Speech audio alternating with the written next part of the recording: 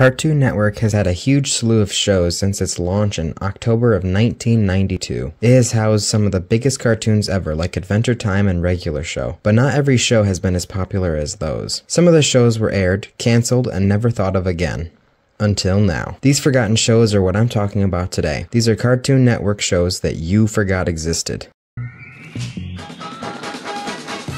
The Cramp Twins. This show follows non-identical twins, Wayne and Lucien Cramp. Their personalities constantly clash and almost never get along. It ran for 2 seasons with 52 episodes in total. It originated in the UK, airing from 2001 to 2002, with reruns lasting all the way into 2010. But in the US, it's a slightly different and more complicated story. When it first aired in the US, it was not on Cartoon Network.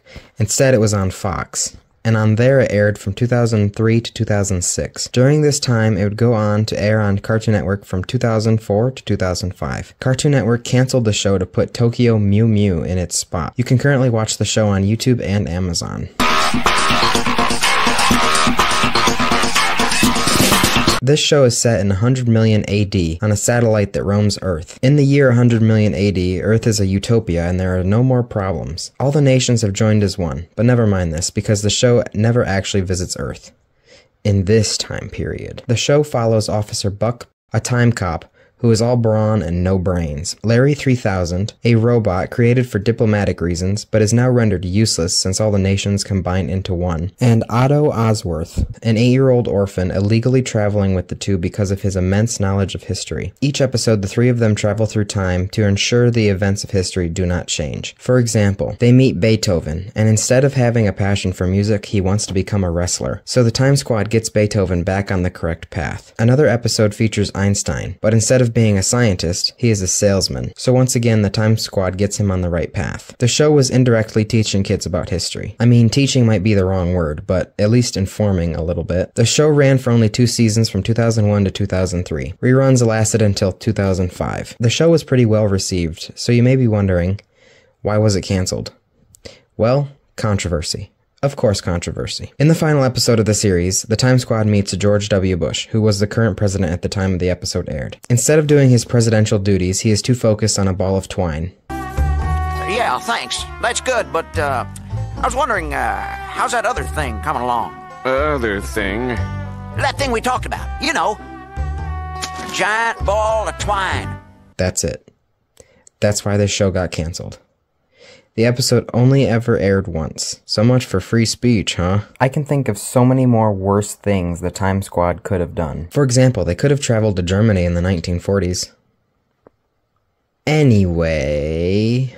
I had a TV show? You do. The Moxie Show. Oh, yeah, right. The Moxie Show. This is the first Cartoon Network show. It was revolutionary for the time. It is considered the first live cartoon. No, that does not mean it was broadcast live.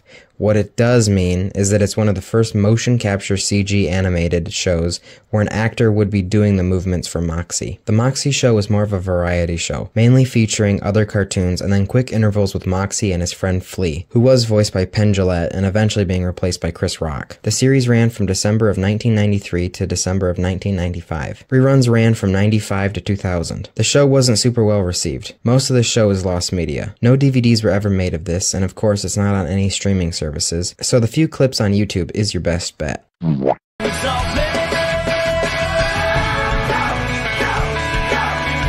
The Life and Times of Juniper Lee. Why do writers feel the need to make show titles so ridiculously long? This show follows preteen Juniper Lee, who lives in Orchid Bay City, which is home to tons of magical activity and houses monsters and demons, both good and evil. The human and magical worlds are separated by a barrier called the Veil, which prevents any ordinary people from seeing any magic-related activity or creatures. This is starting to sound like a Harry Potter ripoff to me. Juniper has been chosen to be the new protector and keeper of balance between the two worlds. To help her achieve this, she becomes magically enhanced. The show premiered in May of 2005, but was canceled after 3 seasons, ending in April of 2007. The show was renewed for a 4th and 5th season, but was suddenly canceled for unknown reasons, leaving the show on a cliffhanger. Most episodes would demonstrate Juniper Lee's struggles through basic preteen life, all the while fighting monsters of the magic world. Does anyone like this animation style? I think these characters are super ugly. All their heads are so squashed.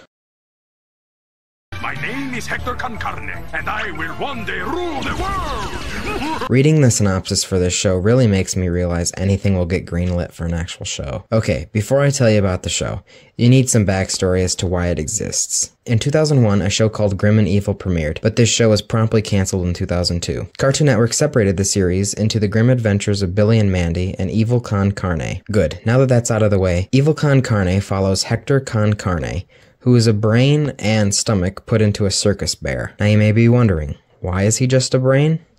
Well, he was once a dude, but he got blown up, and his body parts landed everywhere and anywhere. So his brain and stomach went into this bear, and now he plots and schemes to take over the world, because that's what bad guys are supposed to do, right? His plans are sometimes hindered by an organization known as Spork. Is that supposed to be funny? It's not important what that stands for, just know that they stop him whenever he gets close to doing something big. This show ran from 2003 to 2004, with 3 seasons in total. It was canceled due to The Grim Adventures of Billy and Mandy being much more popular. The characters from this show would go on to make multiple cameos in Billy and Mandy.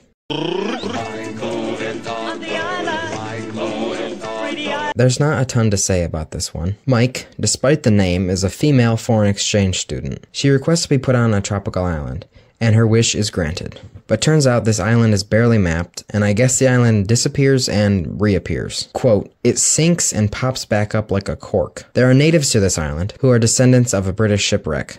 Lou and Og are 2 of the natives. Lou has a stuck-up princess complex, and Og is the stereotypical genius inventor archetype. The 3 of them go on multiple adventures and share customs with each other. The show premiered in 1999, ran for 2 seasons, and ended in 2001. Reruns aired from 2001 to 2003, and then on Boomerang, reruns began in 2006 and lasted all the way into 2011.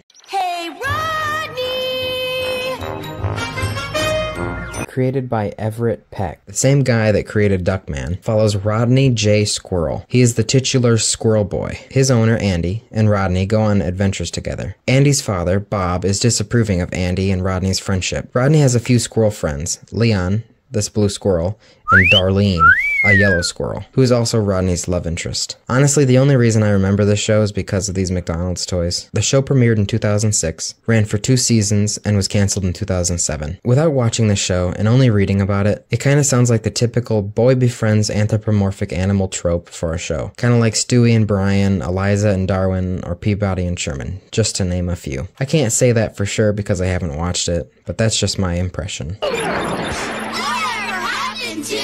Robot Jones. Whatever happened to Robot Jones? What did happen to him?